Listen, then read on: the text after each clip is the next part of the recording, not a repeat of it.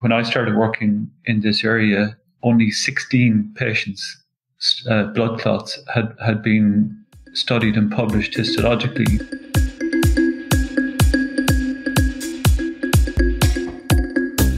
Welcome to the Strokecast. A Generation X stroke survivor explores rehab, recovery, the frontiers of neuroscience, and how to peel a banana with one hand.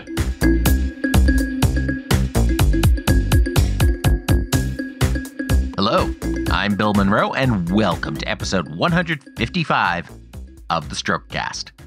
Let's learn about blood clots. This week's episode is brought to you by the fine folks at Modus Nova. To find out if Modus Nova can help you recover the use of a stroke-affected limb, visit strokecast.com/Modus Nova. And by the fine folks at Like-Minded. To find out if Like-Minded can help you live your best post-stroke life, visit strokecast.com/like-minded. More than 80% of strokes, including mine, are caused by a clot that blocks blood flow to part of the brain. But what exactly is a clot?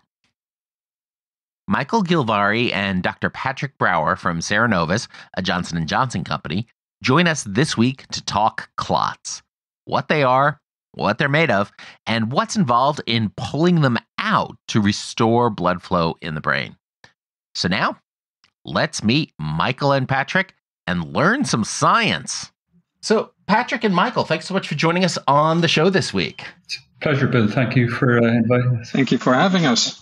This is really exciting for me because I really like getting into some of the details of this stuff that people don't normally encounter. What I like to say is that I don't offer medical advice on this show. I am not a doctor. I'm just a marketing guy who knows way more about neurology and neuroplasticity than any marketing guy should ever know. So this stuff is just really interesting to me, and I think really interesting to our audience too. What the data shows us is that more than 80% of those of us who have joined the stroke club have done so thanks to a blood clot in the brain of some sort. So what we know is we kind of know that a clot is going to stop blood. And we might know that a clot is what happens when you skin your knee. But what exactly is a blood clot? Well, Bill, I think that's a very nice question. And first of all, I want to just address what you just said. We can only give generalized information. So also the things that I say are for generalized public and is not really pertaining to any individual patient. Absolutely. I always like to remind folks that this is just for general information and entertainment purposes. Do not make any changes to your treatment plan or the execution of your treatment plan without first consulting your personal medical team. Exactly. I heard your disclaimer, and I think that's absolutely very important for the patient to know. But like I said, I like the question that you asked, what is a blood clot? Because that's basically what Cerenovus is looking into. So as most people know, clot is something that we need to have, because if you cut your finger, you basically want the bleeding to stop. And clot is obviously trying to prevent this leaking from happening. The problem with blood clots happening in a blood vessel is that it will occlude the blood vessel that is, for example, feeding the brain. And that's where we call it a stroke, a brain stroke. And this occlusion is caused by a blood clot. And most of the time, if you have that, there is no real perfusion to the brain, which basically means that there is not oxygen or nutrients going to the brain. And with all forms of starvation, that's a problem. So the tissue will be wasting away and eventually dying. And depending on how much oxygen or nutrients are needed for that particular part of the brain, it may take more or less time for actually the brain tissue to be damaged. Sometimes that's a matter of minutes or seconds, and sometimes that may be up to hours. But like I said, going back to the point what Cerenovus is about, we try to understand clot, and I think that Michael can really give you some insight into that. Yeah, and I think I would add, I double down on the caution that I'm an engineer by training, so not a physician, but I guess. So as a marketing guy, I'm one of those people who really makes the engineering people's lives really hard. Well, I'll do my best to try and, I guess, explain, the research that we've been doing in Cerenovus to try and understand blood clots and then how we use that to develop our devices. Because I started working in this area over 10 years ago, and what kind of really struck me at the start actually is how little data there was published on actually what's happening inside the blood vessel during a stroke.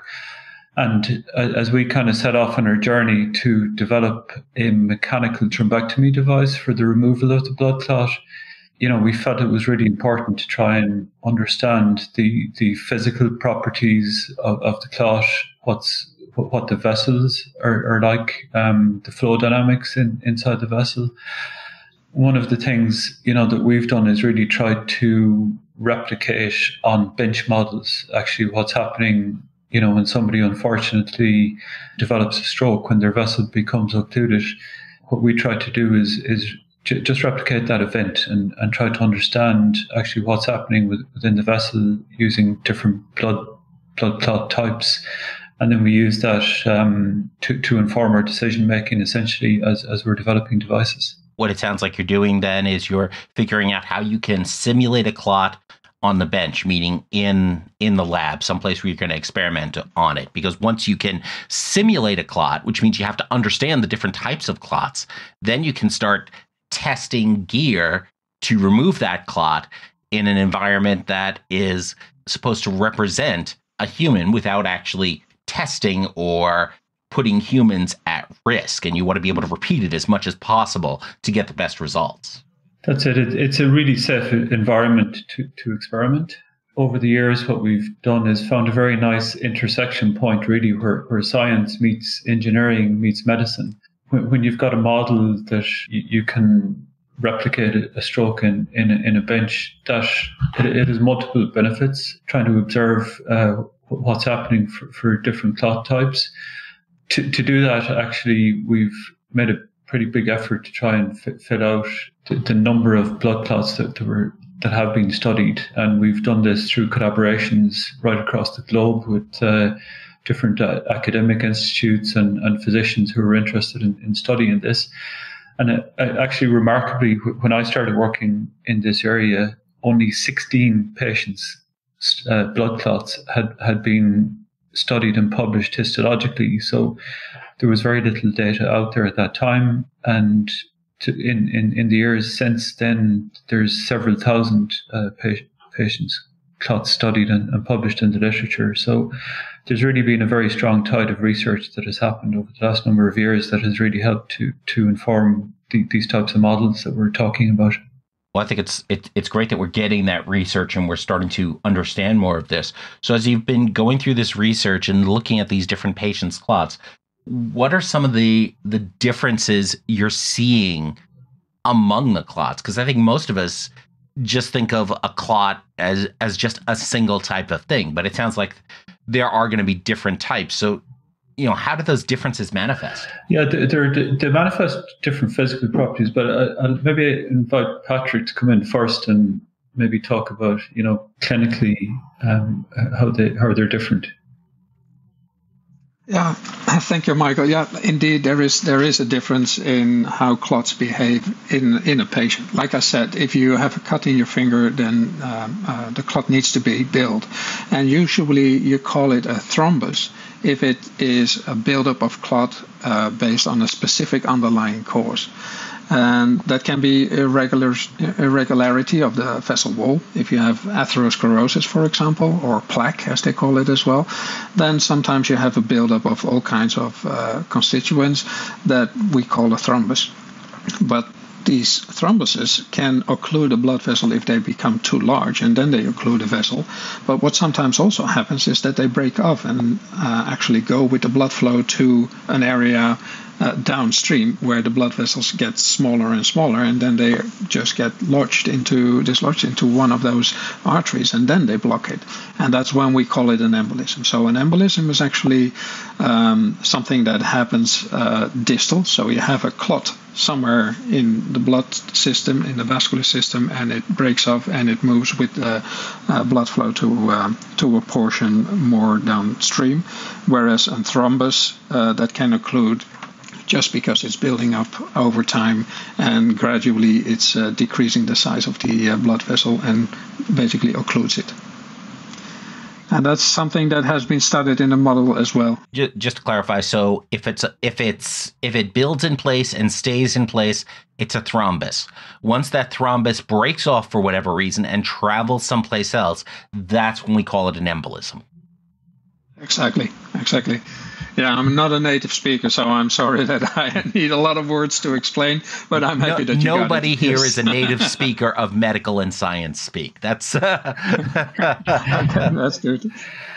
And it's you know, as part of the research, Bill, then, you know, we would have worked with physicians to try and collect clots, and the standard analysis that's done on them is histology. So the clots can be looked at after applying various stains to look at the constituent components, which include red cells, fibrin, white cells, platelets, and indeed other connective tissues from time to time as well. And again, as an engineer, you know, I probably think of clots as physical material that has properties, and those properties vary from, you know, being very soft, kind of a fresh clot, and those might have a high red cell composition, for example. Some of them, depending on the conditions they're formed in, if they're formed in high shear conditions, for example, they might have more fibrin. And fibrin it's like it sounds, it's like a fiber that's, you know, almost forms a very strong mesh inside the clot. And that ratio of red cells to fibrin, for example, it's probably the most basic way that you can vary clot properties, and the implications there are it you know, starts off maybe being really soft if it's got a high red cell content, and then either through forming in different conditions or maybe through aging and maturing, they can become much firmer, and you know, those physical properties then. They can, first of all, we've done some interesting studies on the model where we introduce different clot compositions, and you know, what you observe actually is a different occlusion forming based on the clot composition and the clot size. During the event of a stroke, that means it can maybe go to a different vessel, or more distally or more proximally in a vessel, but also those properties then become really important when we think about removing the clot from the vessel. It sounds like almost one way to think about it is, you know, if we use sort of our skin as an analogy, our really soft skin that's always covered up and always protected is going to be a lot softer. But the stuff that's exposed to the weather and real life, like the palms of our hands, the bottoms of our feet, that's going to be the stuff that's going to be a lot tougher. And when we start talking about soft clots versus more fibrous clots, it almost seems like that is sort of an analogy or a parallel that might make sense to folks. I think, you know, generally speaking, when a clot, for example, forms in stasis, and we do this on the bench all the time, we can take blood, put it into a test tube essentially. And what you can observe actually, and we've done an interesting study on this, when you put a high platelet concentration in there, the platelets almost act internally inside the solid material in the clot, and they actually pull on the fibrin fibers, and they kind of tighten up the clot. So it starts off as, you know, maybe a full test tube of, it looks like it's blood clot, and then, you know, 30 minutes later, because of the action of the platelets, it might only be half the size that it started out on. And, you know, I think this is the natural kind of healing process. You know, we talk about cutting our fingers, but I think the role blood has, and Patrick can probably describe this much more accurately than I can, but the way I think about it is that the first job of a clot is for hemostasis. So it's to stop the body from bleeding out, and then over time it's to heal, and then it kind of stabilizes the clot, it tightens it up, and eventually all these other biochemical processes happen where there's different components kind of recruited to the clot, and it eventually completely heals. And if it's your skin that's cut, for example, collagen eventually gets recruited to that site, and it completely heals. So it's obviously different when it happens in a blood vessel, but that kind of there are changes that happen to the clot over time as well. We can think of it sort of like what we see in Star Trek or any places where there's like big battles or something. Once a ship gets damaged and the hull gets breached, the first thing you need to do, you need to get your shields up. You need to close that opening, whatever means necessary, seal it off. Then you can slowly start building it up, building repairs and doing that sort of stuff. And it's weeks later, you may get down to laying down the new carpet, because it's a process. You take care of the initial crisis first, which in the case of an injury to the body is the blood that is trying to leave the body in a way it's not supposed to. I do like your analogies, Bill. I honestly think that this is a good description of what is happening. Yeah, indeed. And the funny thing is, and that's also why it's so interesting that we are studying within Cerenovus these blood clots, because there are different types. Like you said, it's the shielding if there is a damage, but there is also blood clotting happening inside a blood vessel. For example, if somebody has a stent implanted in their coronary arteries, or if they have a pacemaker lead that's running through a blood vessel, then obviously the blood is going to respond to this foreign body and cover that foreign body, and that can lead to clot buildup as well. But at the same time, people with varicose veins, they can have turbulence of blood happening in their veins in their lower leg, and this turbulence can also be a trigger for blood clot formation. And all those blood clot types have just different consistencies. And some are more fibrin rich, or some over time get more fibrin rich and more organized. And for example, one of the diseases that is really associated with cerebral stroke is the atrial fibrillation. So if you have that problem with your heart, there is turbulence in your heart happening because the contractions are not perfectly aligned. And because of that, there is clot buildup, and that can remain at that place for a long time and really become organized. But when it dislodges, then obviously the first way it goes is with the blood flow to the brain. So these are really interesting processes to understand.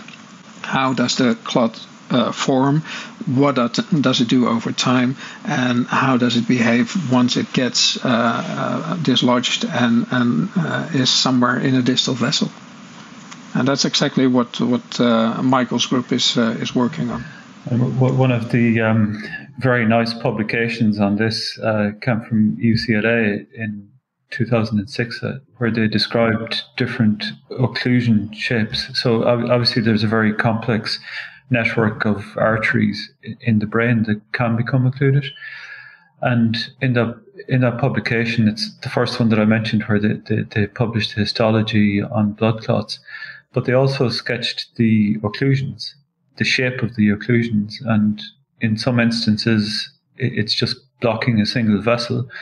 And in other instances, it's blocking a branch. So the clot is actually going into both branches of a bifurcation, as well as blocking the main vessel.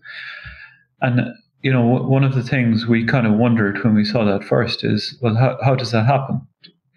Can it happen from a single embolic event, or is it necessary that there is in-vessel thrombosis happening to form that Y-shaped occlusion? And what we found when we started experimenting with different clot compositions and clot sizes is that you can actually get both branches blocked by a single embolic event. If, for example, if the clot is a long, snake-like clot, you put in a really long stringy clot, the flow can actually take that into one branch first, and then the clot actually folds, and then it folds up on itself, and you do end up with a very neat kind of a Y-shaped occlusion. Or indeed, if the clot, it could be a big lump of clot that, because it's soft, it gets kind of pushed down into the vessel. And again, all of this comes back for us in Cerenovus, kind of thinking about, well, how do we remove these clots? But it was just extremely informative to kind of take what had been published in the literature, bring that into these benchtop models, and we successfully replicated what had been reported in the literature around these different occlusion types. That's great. Being able to replicate it means that we can test it and we can try to figure out how to treat it. So I think a lot of that, and of course the work you're doing at Cerenovus, a lot of it comes down to how do we treat then patients in an acute setting when somebody shows up in the ER. So I guess the first thing to understand then is we're talking about these different types of clots. Is there a way right now for a neurointerventionist to identify the type of clot that's causing problems for the patient, or is that just not something that they're going to be worrying about in that first 30 minutes when somebody shows up in the ER?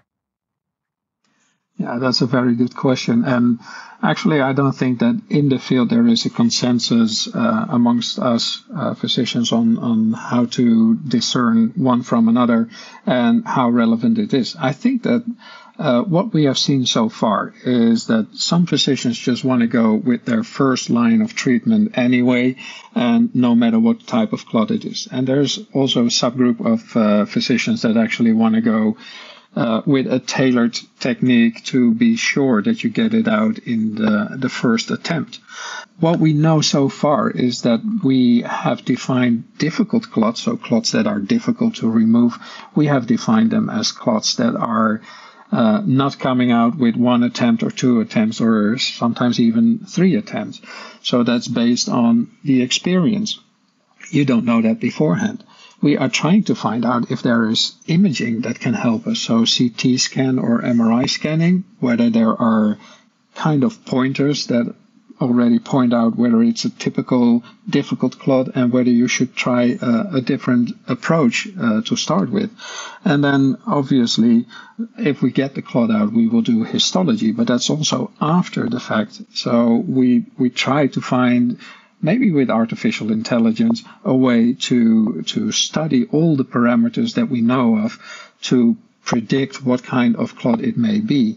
And the fourth factor that is really important is sometimes the comorbidity. So if you know that a patient has oncological disease or has atrial fibrillation but is not treated with medication, then the chances of it being a fibrin clot and therefore a clot that is more difficult to remove is way higher.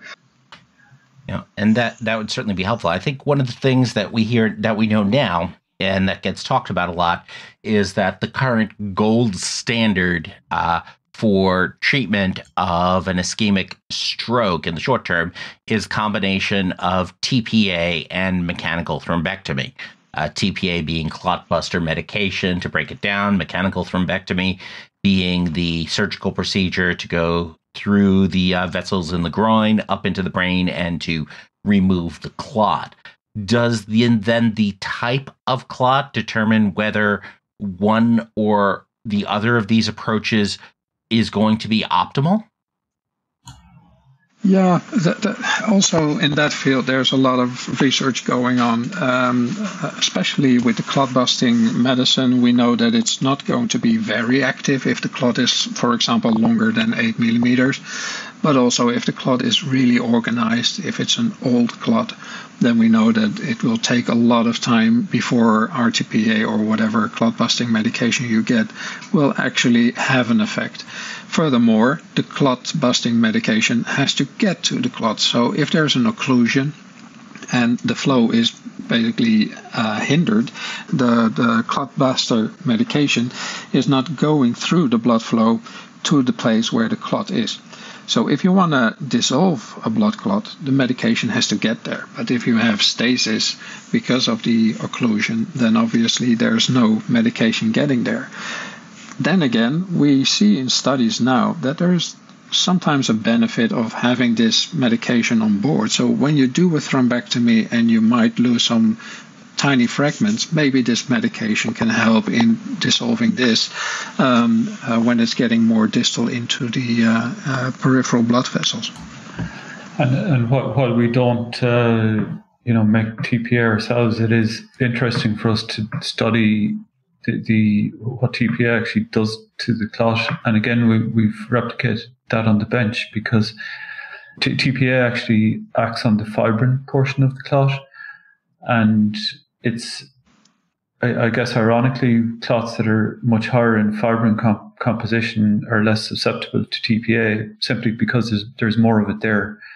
And we've published some of this work as well. But what we found is that the clots that are higher in red cells actually are much more susceptible to TPA, and the hypothesis behind that is because there's less fibrin to act on. And I think a lot of these patients, in terms of treatment path, even if they have mechanical thrombectomy, pretty high portion of them will have received TPA in advance. So that could be, even if it hasn't fully dissolved the clot, it could have been acting on the clot in some way prior to the thrombectomy procedure. So that makes a lot of sense, because not to say that administering TPA is a simple thing. Obviously, you have to be professionals and manage that under the guidance of the neurointerventionists and all of that. But ultimately, there's a lot more people and resources available to quickly get TPA into a patient versus the sheer level of hardware and skill it requires to actually do a mechanical thrombectomy. Yeah, that's absolutely correct, and it's nice that you bring it up. It's also one of the things that the field of neurointerventionists, with all the societies around the world, have looked into, because indeed, if you are giving clot-busting medication, this can be done by basically the trainee or the nurse or the professor. It doesn't make a difference who is administering the drug. Obviously, the decision to give it is something else, but who is administering it doesn't make a difference. Thrombectomy is a surgical procedure, so it does make a difference who is doing the procedure, and that's also why it's eminent that these people that are trained for these treatments, that they are the ones doing it. It is something that you need skills for. And the funny thing that you see nowadays is that devices work basically on all clot types, but each clot type has a different challenge. And I think that Michael has some background studies that can nicely illustrate that. Yeah. So again, I think of clot as a physical material that needs to be removed from the blood vessel. And as we develop and design our devices in Cerenovus, the goal is to develop devices that can effectively remove all clot types. And in fact, clots are often heterogeneous, so that they've got different portions of different factors. Rarely you see a very uniform, homogeneous clot composition. So the devices that we develop have to deal with all clot types. And there are two general approaches. One is using aspiration. The other is using stent retrievers. And indeed, a combined approach is used quite often as well. But it's really through an understanding of how these clots can behave when you put them in contact with any vessel or any device type. How the clot itself is going to respond is really important to understand. So, for example, if it's a really soft, friable clot, it's important to try and think about how a device might prevent that from either prevent it from breaking up, or indeed, if it does break up, how to retrieve the entire clot from the vessel. And there are different devices that can deal with that through either the construction of a stent retriever device, as we have done with the EmboTrap device, or using a combination of, for example, a balloon guide in the carotid artery, which will occlude the flow in the carotid as the clot is being retrieved. I like to talk about extremes when it comes to clot types, but obviously everything in between happens as well. But the other extreme is these really tough fibrin clots, and they present a completely different challenge to removal, because they're almost like a piece of chewing gum, or a tough piece of chewing gum. So a stent retriever device, for example, doesn't embed itself in the same way. And that's why the overall architecture of the stent retriever is really important. And again, during the procedure, there are certain techniques that can be used by using a combination of aspiration or stent retriever, or even aspiration alone in some instances, depending on the technique. Some physicians find that useful for different clot types. When these bench models are available to physicians, it's actually very easy to visualize how the devices and the clot interact with each other, because during an intervention, it's all under X-ray, and it's not possible to see the clot itself. So the models can be quite informative in describing what's happening between the device and the clot as it's being removed. So if a clot is not dealt with, for example, in my case, I was a wake-up stroke in 2017. So before they extended the windows on thrombectomy and TPA beyond like the 3 hours. So I get to the hospital and they're like, no, let's hope it doesn't get worse. So does that mean, so what happens to that clot that was in my right middle cerebral artery, starving my basal ganglia? Does that mean that clot is still there? Or how long does that clot stay in that blood vessel before going away on its own? Or sort of what happens when we don't retrieve it or break it up with clot busters? Yeah, this is a really good question, Bill, and it's really difficult, even although I know your basal ganglia are the one parts of the brain that are hurt, to be really specific about how that works and what remains of the clot. The only thing I can say is that if you have an infarct in your basal ganglia, such as you have, then most of the time it's because of the lenticular striate artery, so really small side branches from the middle cerebral artery, that they are occluded. And if they are, then they are really filled with clot, and it cannot be diluted because there's no way out on the other side. The majority of the brain vessels have a collateral network that basically takes care of problems. If there is an occlusion, then some other branches can take over. But particularly in the basal ganglia, that's something that doesn't happen. So if a vessel is occluded, it is just occluded. And since these vessels are so tiny, they are smaller than a millimeter in diameter, then obviously you cannot get there with a device to get the clot out. And like I said before, if there is already stasis in this blood vessel, then you won't be able to get the medication there. You can see it as a river that is dry because of something that happened downstream. Then if you want to go there with a boat to solve the problem downstream, you won't be able to get there because the water is not flowing, so you won't be able to get there. And that's with the medication as well. What happens to those blood vessels that are filled with blood clot? Basically, they will, like Michael said, what happened with the test tubes with platelets in there, the clot will retract and basically make the wall of the artery fall together, so they will end up as fibrin strands. If there is no recanalization within a certain amount of time, they will just die off and stay as strands, fibrin strands. If there is recanalization, and that happens sometimes in the really large vessels like the carotid artery that runs in the neck, if that's occluded, sometimes it opens up again after a month or 3, and then it can restore the blood flow. But it's highly dependent on the territory that lies behind it and how that still asks for reperfusion.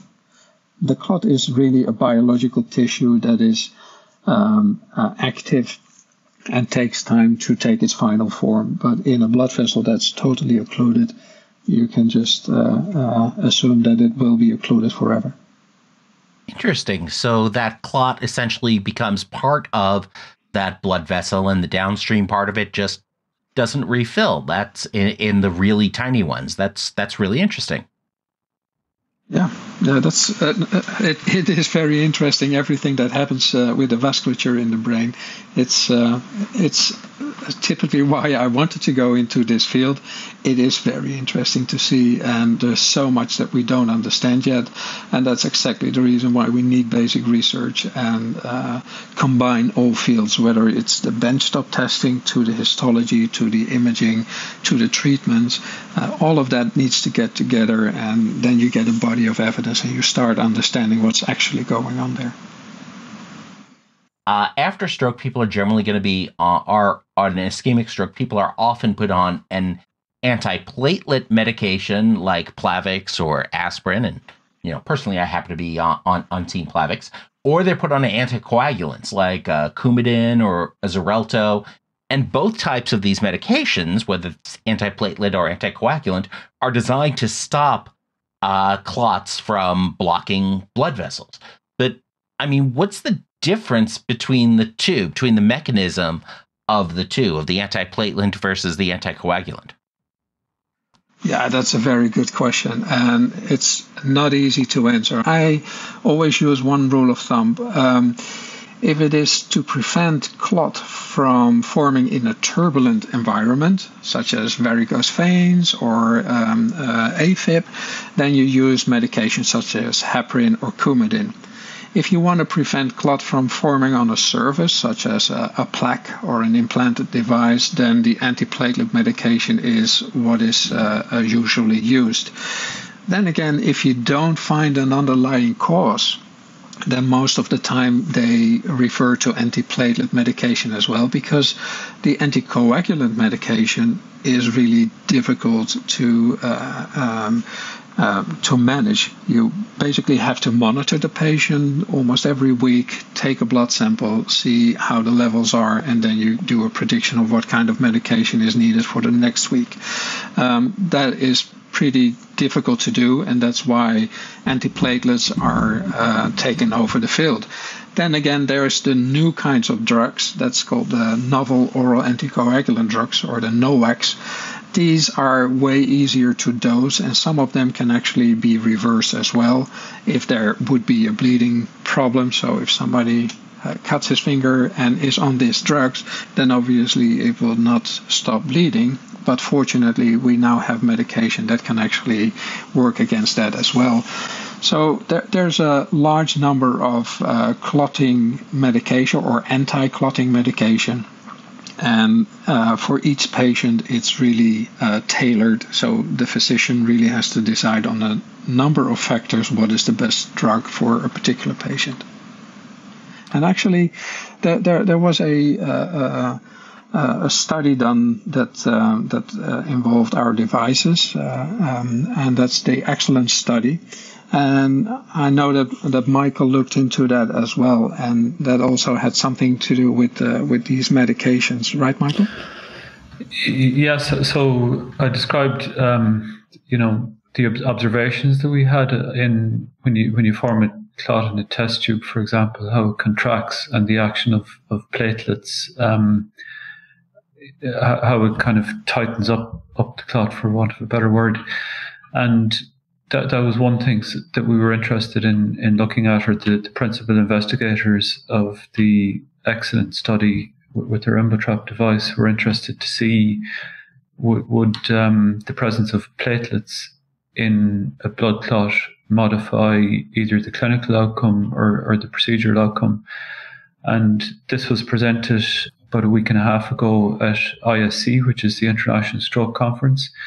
And it was the first time, that there was an association made between good outcomes, good clinical outcomes, and mortality and the clot composition. So what the study found is that the higher platelet concentration in the red cell rich clots were associated with worse clinical outcomes and higher mortality rates than red clots that are low on platelets. So that was a new finding. It was very interesting. Traditionally, we'd seen the less red cell clots more difficult to recanalize. So I think this is a very new, interesting finding from that study. Yeah, it really shows that the platelets have a very active role here, and it also shows why antiplatelet medication can have a beneficial effect, especially if you know that recurrent strokes is something that happens if you don't prevent people with medication. So in that sense, it does make sense to use antiplatelet medication.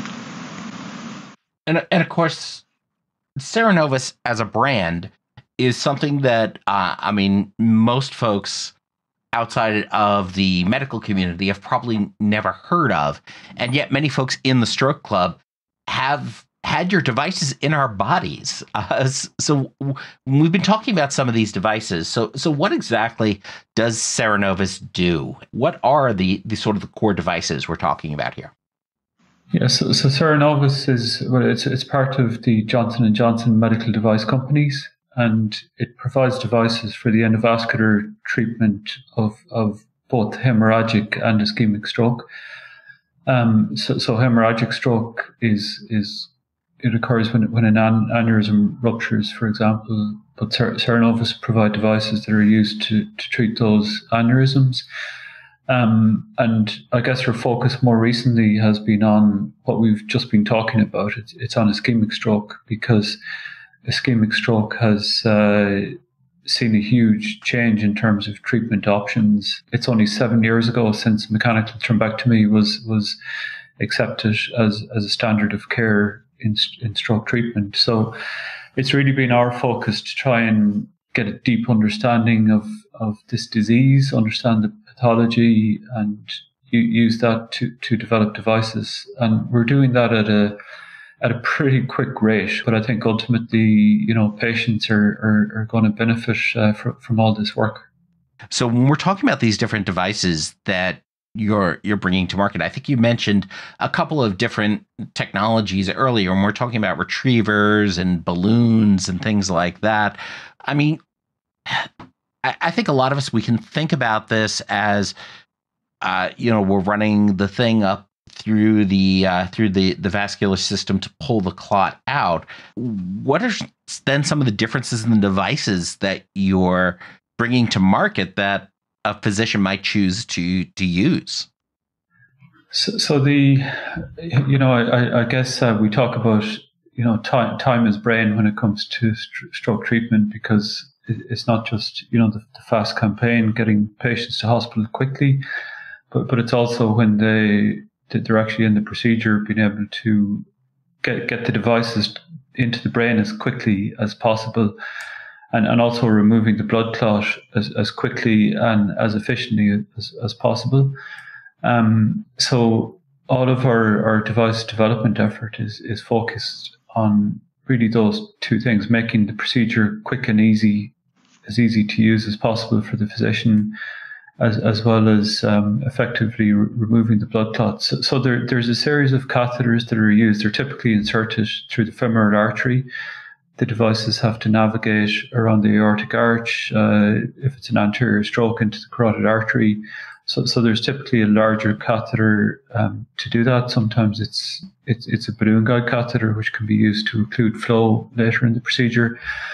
And then, depending on the preferred technique, sometimes it's a direct aspiration approach, which is quite a large catheter relative to the vessel size, but it's extremely trackable. It has to navigate, still through those delicate vessels to reach the blood clot. So sometimes that direct aspiration approach is used to remove the blood clot.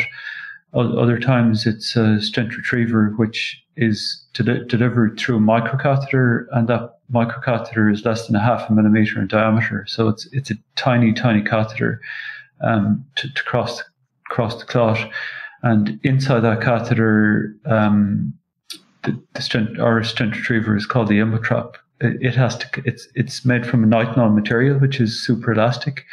It has to collapse down inside that very small microcatheter, and then it's unsheathed. The microcatheter is unsheathed.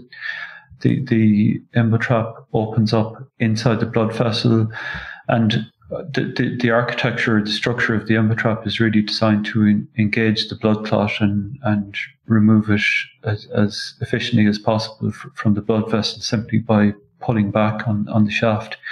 And the goal is to remove the blood clot, ideally in a single pass and take it from the vessel. But it's I was going to say that's really just mind blowing. When you talk about 0.5 millimeter, I think most people in other parts of the world who listen to that, who hear that, are just amazed at that. So let me translate 0.5 millimeter into, for the Americans here, a dime is roughly 1 millimeter thick. So if you think about it as half the thickness of a dime, that's sort of the size we're talking about here. It's tiny, and the engineer in me loves this aspect of it, Bill, because I think most people are familiar with coronary stents. It's become obviously a widespread treatment for treating coronary arteries, but actually the vessels that go into the brain, they wrap down into about half the diameter of a coronary stent. So, it's really, really pushing the boundaries of technology to try and, take something that needs to collapse down into that small of a catheter. And the processing of these materials, we're using the most modern lasers in the world to try and cut complex patterns into these tiny nitinol tubes, which are kind of formed into these intricate shapes, and all of this designed to remove a blood clot. So it is really, from an engineering perspective, it's a really, really fascinating area to be working in as well. Exactly. And on top of that, it's really, for the physicians, ultimately important that these devices are safe to use. And if you consider those blood vessels of the heart, the coronaries that Mike alluded to, and you compare them to the blood vessels of the brain, those in the brain are surrounded by fluid most of the time, and in the heart they are surrounded by muscles and real strong tissue. And that means that any device that we put up in the brain has to be softer and more conformable to the vessel wall than devices that we can use in the heart. So that means that a company like Cerenovus, that's totally focused on brain treatments, has a totally different platform than the cardiology-based devices that are used in coronary artery strokes. Yeah, absolutely. And the precision there, and you talk about safety. I mean, because one of the last thing you want when you're trying to remove a clot from an ischemic stroke is to have a device that is not designed well and ends up clipping the edge of the blood vessel and converting it into a hemorrhagic stroke. Exactly, and especially if the patient also received clot-busting medication, then the hemorrhage is almost always lethal, because then it's difficult to get the blood clotting again, and it will just keep on leaking until there's no room. And that's a big problem in a skull. That's a confined environment. So indeed, you want to be as safe as possible to do this kind of treatment and still as effective as possible. So when we look at patients and we look at the outcome of patients, we always talk about the MRS score, which is how well does a patient do after a treatment. But as radiologists or neurointerventionists who do this treatment, we look at the images as well, and we want to see in those tiny vessels, how well did we recanalize that?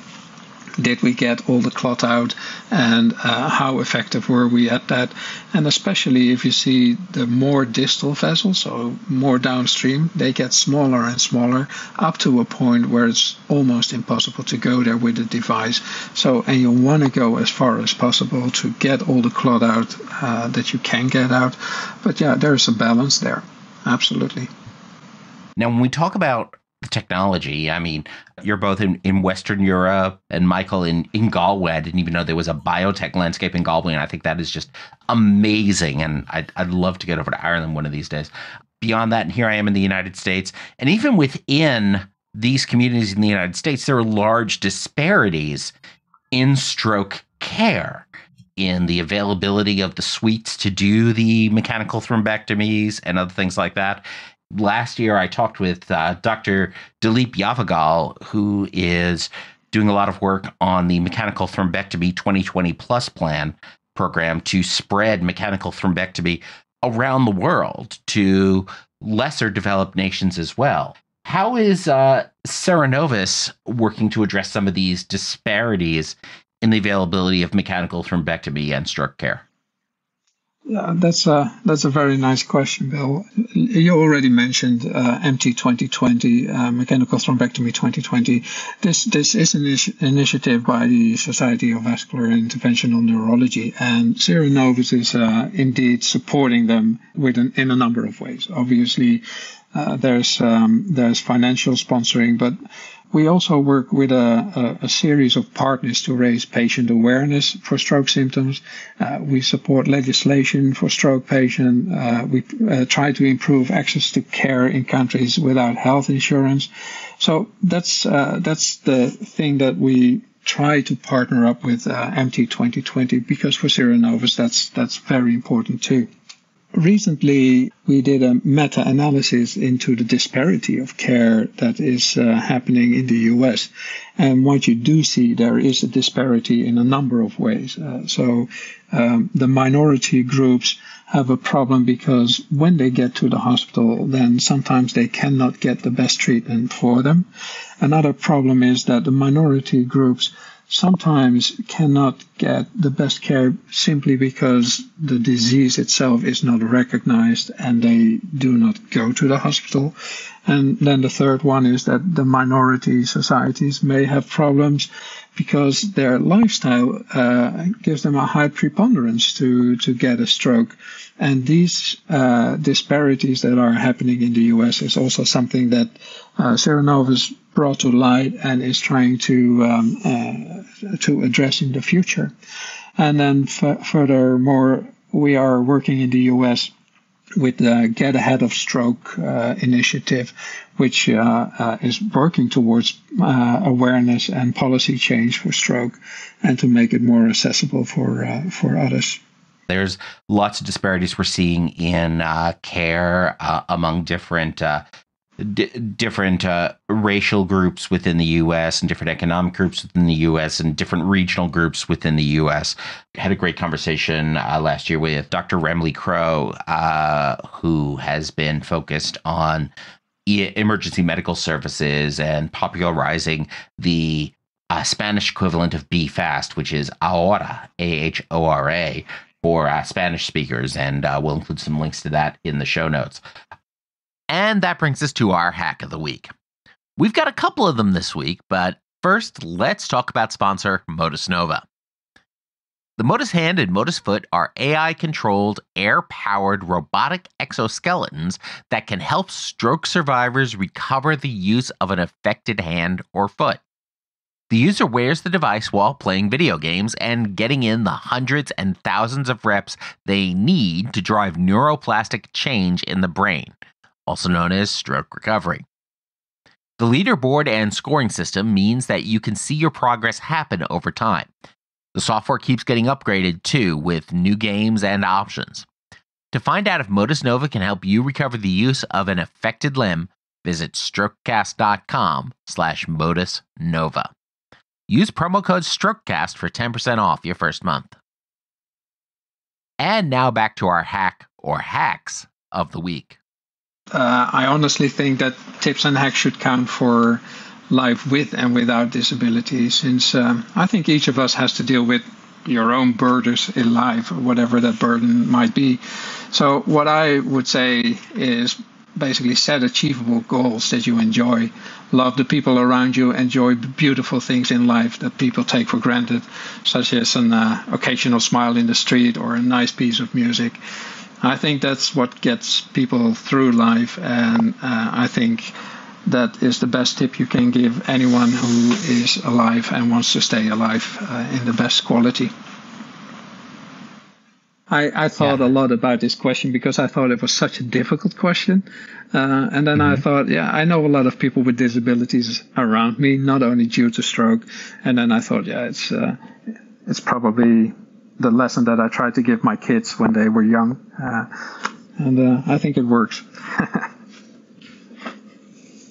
That's great. One of the tricks I learned is to brush your teeth with your eyes closed, and that helps develop your proprioceptors and improve your balance. But I find it works for knee rehabilitation. If folks want to know more about you and what you're up to, where should they go? So we have a Cerenovus website. It's in J&J Medical Devices, the Cerenovus website. We also have a LinkedIn page. It's LinkedIn/company/Cerenovus. And we also have a Twitter feed. So, we publish our activity pretty regularly on that. And obviously people can contact the company through those channels as well. Great. And we'll have all those links in the show notes in the app you're listening to, as well as over at strokecast.com. So, Michael and Patrick, thank you so much for joining me today. This has been fascinating. I could just go on and on here. That's why we continue with our work. Great conversation, yeah. And lots more to do and learn as well. Absolutely. Let's talk about sponsor Like-Minded. Like-Minded is a nonprofit membership program that helps you live your best post-stroke life. Like-Minded offers classes on everything from hand exercises to telling your story. The virtual classes are led by survivors, OTs, PTs, doctors, SLPs, and more. They're held throughout the week, but if you can't attend the one you want, it's okay because members get access to the recorded version of the sessions, so you can still catch up. If you have a specific question, reach out through the private text messaging group that's a part of the program. Get the support you need and deserve to live your best post-stroke life. To find out if Like-Minded is right for you, visit strokecast.com/like-minded. Use promo code STROKECAST to save 20% on your first month. So this week's episode was kind of a deep dive into the biology. I haven't given too much thought to just what really ultimately happened to that clot in my brain. I had just assumed it had eventually broken down and gone on its way to its post-clot life, whatever that is, restoring blood flow through what would then be a field of dead brain tissue. It's fascinating to me to learn that it likely never went away. It just became part of a permanently blocked blood vessel. In other news, I shared my story recently on the Mead Musings podcast. We talked about not only stroke, but also, of course, high blood pressure and sleep apnea. My sleep apnea likely contributed to the high blood pressure that ultimately led to my stroke. It's also the reason why I was sleep deprived for probably 30 years or so. You can hear that discussion at strokecast.com/Mead Musings. The link will also be in the show notes, and you can even just play the episode from strokecast.com/Clots. Finally, I just got back from the Joko cruise in the Caribbean. It's an annual event for nerds, geeks, creators, board gamers, and genre fans of every type.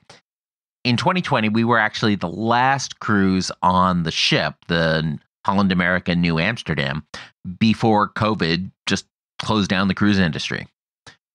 It's always a powerful experience going on Joko Cruise, and I'm still sort of sorting through all of my feelings and ideas from this year. I do want to talk about the big question, though.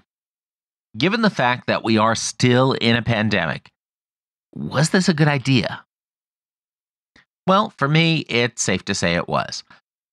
Up until 5 weeks or so before the cruise, it was still up in the air as to whether or not it would actually happen.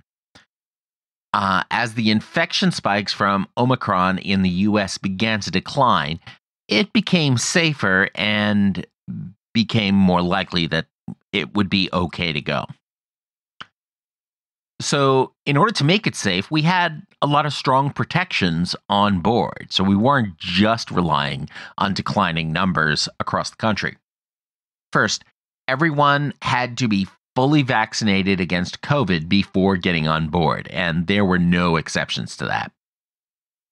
Second, everyone had to test negative for COVID in a medically supervised test within 2 days before sailing. And that was an interesting thing. It was basically the same type of home test I've used before, but in my case, it was on a webinar with a series of technicians or doctors who watched through the webcam as I did my swab and put it in the little cardboard detector and then held the camera on that for the next 15 minutes or so to get my official clearance. So that was yet another layer. Additionally, everyone also had to test negative again at the port. And I believe this was actually a rapid PCR test that they did. Finally, unless you were eating or drinking at the time or in your stateroom, if you were in an indoor space on the ship or a crowded outdoor space, you had to wear a suitable mask. And they even provided additional N95 masks to further ensure safety. So, key thing is, the safety protocols work. And I had a great time. If you'd like to learn more about the cruise or consider going next year, you can learn a lot more and visit jococruise.com. I know I've already booked for 2023, and I hope to see you on the boat too. To learn more about Cerenovus, Michael, and Patrick, head on over to strokecast.com/clots. Share this episode with someone you know by giving them the link strokecast.com/clots. Be sure to subscribe to the Strokecast newsletter at strokecast.com/news. And of course, as always, don't get best, get better. Thanks a lot. I'm Bill Monroe, and I'll talk to you soon.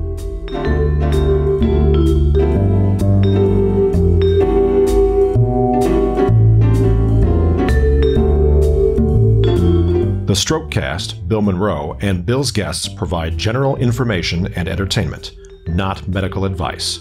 Please do not make any changes to your treatment plan or the execution of your treatment plan without first consulting your personal doctor or medical team. The Strokecast is a proud production of the Currently Speaking Podcast Network.